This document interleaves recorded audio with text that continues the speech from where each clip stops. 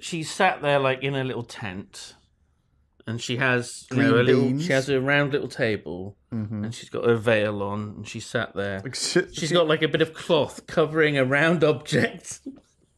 She's like, "Oh, let me check your fortune." Takes off the cloth. It's like a cabbage or a grapefruit. A melon. Let me look into the future. She peels off like a cabbage leaf.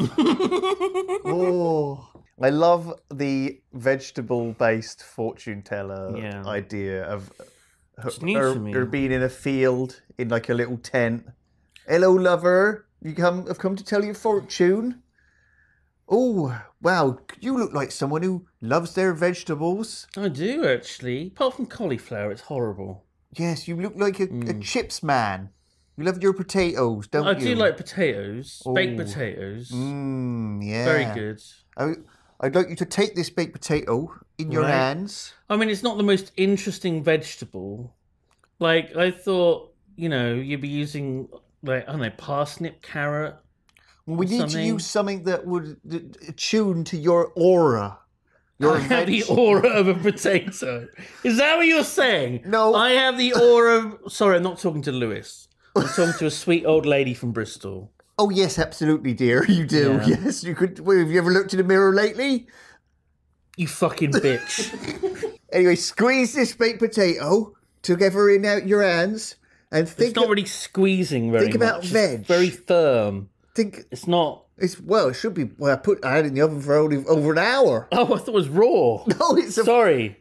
I sensed, it's really warm. You were coming. That's my lunch. Don't squeeze it too hard. Sorry. I'm gonna eat that. Did you have to add the beans? It's got melted cheese on it as well. Oh, butter's dripping all over me. Oh my gosh! You've got baked beans. What does that mean? It's an omen. What does it mean? It means that someone close to you will have a moment of importance this week. Oh my God. Are you talking about Lewis?